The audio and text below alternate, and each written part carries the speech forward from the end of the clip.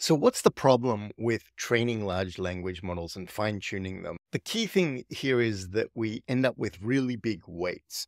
This raises a whole bunch of problems here.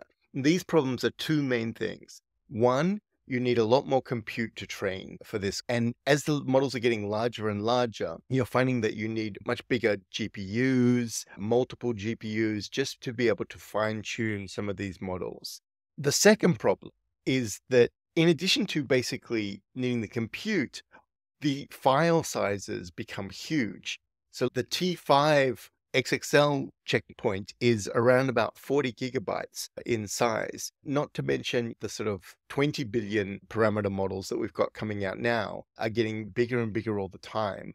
So this is where this idea of parameter efficient fine tuning comes in. So I'm just going to talk about this as PEFT going forward. So PEFT uses a variety of different techniques. The one we're going to be looking at today is LoRA, which stands for Low Rank Adaptation, and it comes from a paper all about doing this for large language models. But PEFT also has some other cool techniques like prefix tuning, p-tuning, and prompt tuning that we'll look at in the future and when to use those and how they can be really useful. And there are some of the techniques that are actually being used by companies like NVIDIA to allow people to fine-tune these models in the cloud. So that's something really interesting to look at.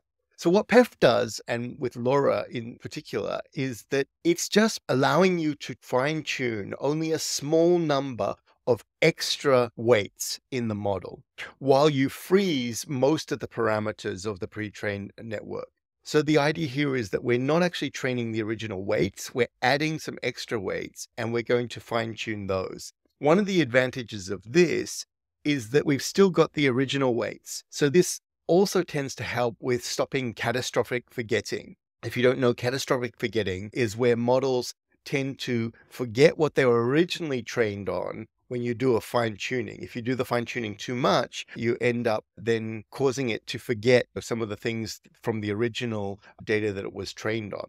But PEFT doesn't have that problem because it's just adding extra weights and it's tuning those as it freezes the original ones.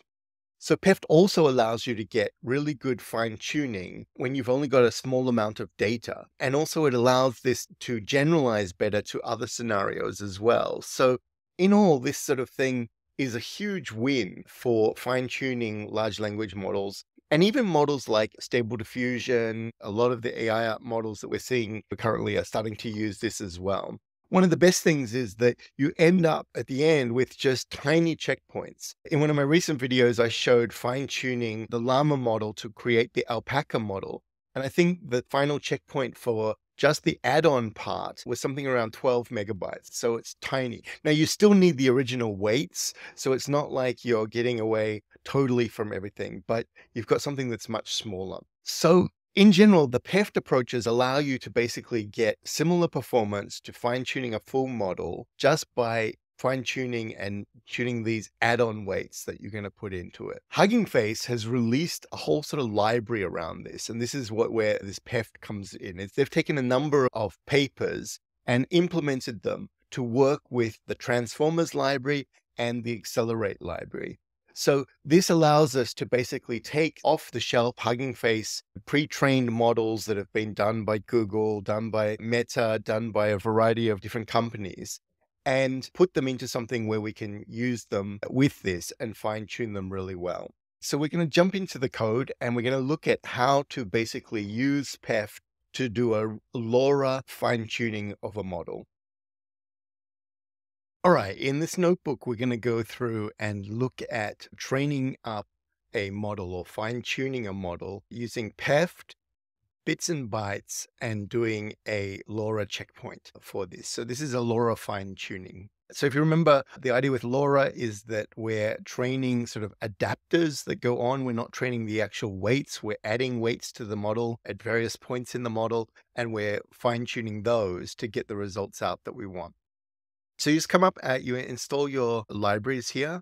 I always like to set up the HuggingFace Hub early because if you're going to leave this running and it gets to the end of the training, you want to basically save your model, your weights up to HuggingFace Hub as quickly as possible so that you're Colab doesn't stop and then you lose all your work in there. I tend to put this up the front. This is basically just get your click here, get your HuggingFace token. You'll need a write token, obviously, to do this. So this Colab I've run on an A100, but you should be able to do it with a T4 if you change the model to be a smaller version of the Bloom model. So the model that I'm training here or fine-tuning here is the Bloom 7 billion parameter model. And there's also like a 760 version. I think there's also a 1.3 billion version, etc., that you could try out. So we're loading in the model. So you'll see we just got an order. We've just from transformers, we're bringing in bits and bytes, which is going to handle the 8-bit, turning our model into 8-bit, which means that it won't take up so much GPU RAM. Makes it easier, makes it quicker, makes it easier to store things later on too. And we've got our auto tokenizer, and we've got this auto model for causal language modeling. So when we just bring in from pre-trained, we can pass in the name for the Bloom 7 billion. And all we have to do here is pass in load in 8-bit equals true. And transformers will take care of the 8-bit conversion using the bits and bytes library for doing this.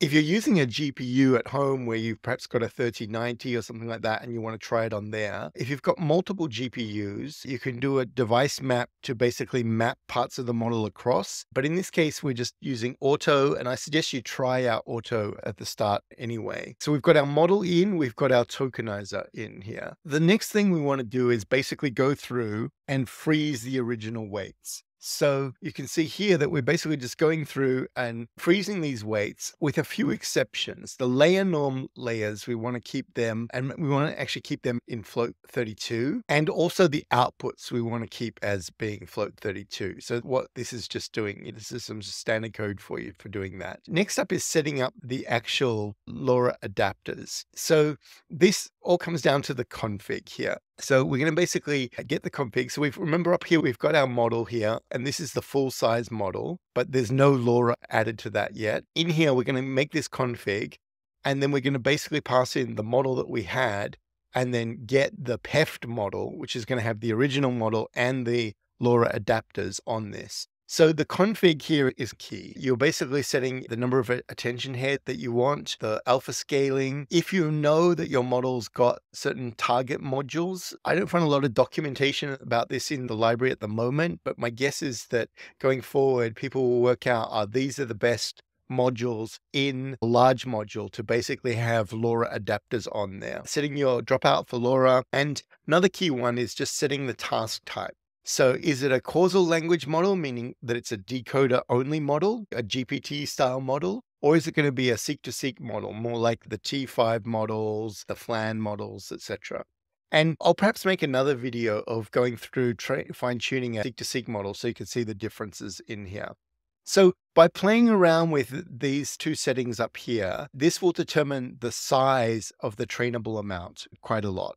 So you can try out some different ideas here. But you'll see that, okay, we've got this 7 billion parameter for all the parameters, but the trainable parameters is just tiny, really tiny in here. So this gives us the total trainable parameters that we can see that's going on there. All right, in this case for data, so I've just picked a really simple little task in here. There's this data set of English quotes. Rather than what most people seem to do is use that to finish a quote so that if someone starts a quote and it can finish it. Looking at the data set, I saw that there are actually a bunch of tags about the quotes. And what I thought would be cool is let's try and make a model where you can input your own quote and it will then generate tags for that quote. So you can see here, what I've done is basically just merge some of the columns to make it so we've got this quote, and then we've got these 3 characters here. Now, those 3 characters are chosen because they're probably not going to appear in that order very often in the pre-training and stuff like that. So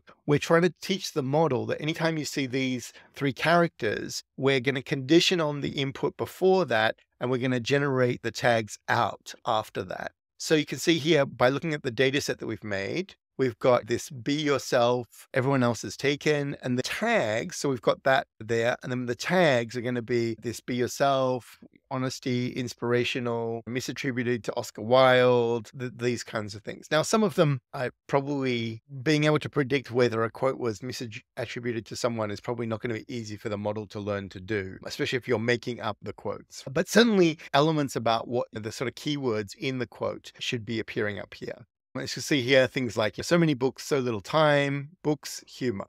Right? That's a good one to try out. Let me just take that and we can try that later on. So we've got the data there. We're just running it through to basically to get the input IDs, the attention masks, all for that. Now we want to set up our training. The training is just going to use the Hugging Face, the sort of the transformers trainer. We pass in the model here. We then pass in the trained data set. So you can see here we've got this trained data set. And then we've got to pass in the arguments. So let's go through some of the arguments. The first ones are this. We're going to have gradient accumulation steps, meaning, and these are the things that you would change if you're trying to run on a smaller GPU.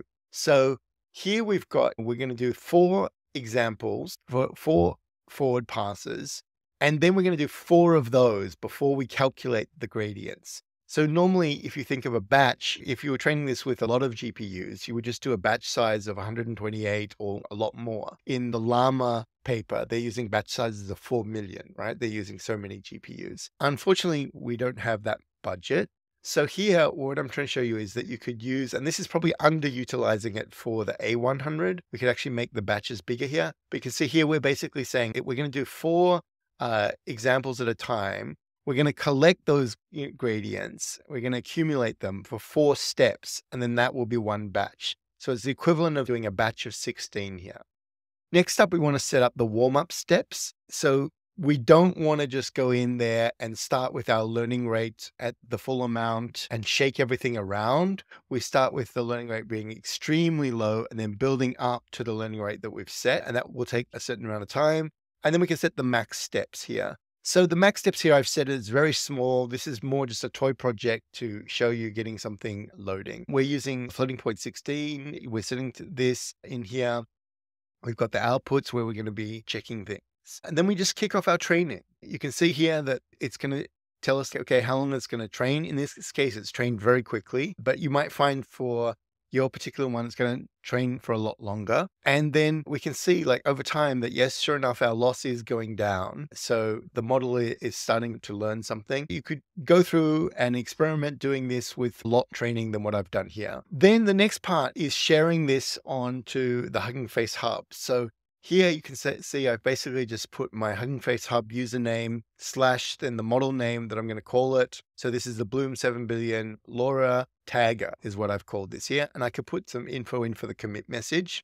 I can set this to be private or to be public. I will come and make this checkpoint public afterwards so that you can play with this. But that will then basically upload it. And it's just going to upload the LoRA weights too. It's not uploading the full Bloom model plus the LoRA weights. So you'll find on the Hugging Face Hub, this is going to be a tiny, tiny file. We're talking about megabytes here, not gigabytes here. In fact, you can see here that this is going to be 31 meg or something when it's fully uploaded. The next thing is if you wanted to just do inference, you can just basically, this is how you would bring it in. So you can basically load this in, and then this will basically put together the one that you've trained, but it will also bring in the actual full model as well. So you can see that this is basically bringing in, it's going to work out from this, okay, I need the Bloom 7 billion model. I'll bring that in. I need the tokenizer for that, and I'll bring those in. And it will go off and download those. Then finally, you're left with this. You can basically do some inference. And here we're basically passing in a quote, and we've got our sort of magic 3 characters that we're going to put out. And then it's going to predict something. Now you can see that, okay, I haven't trained it that long, so it does seem to go into a loop. We could even look at putting a end of sentence tag or something like that in there as well in the data. But we can see, okay, the world is your oyster. It's worked out the keywords there, world and oyster. Let's see, I think I put in this one, so many books, so little time. And we could change this, obviously here, we could change the max tokens, etc. Okay, so many books, so little time. It's generated books, reading time, reading, writing, time, writing, gone. Again, you can see that, okay, it's going into sort of repeat mode. This would probably help if we did this a lot more. Let's put in just something, okay, training models with PEFT and LoRA. is cool. Let's see. Okay. What will it pick out for that? And you'll find that some of them, it will obviously could pick out keywords, but for some of them too, it will pick out other things. Now it's interesting. Okay. So it's got training and teaching here.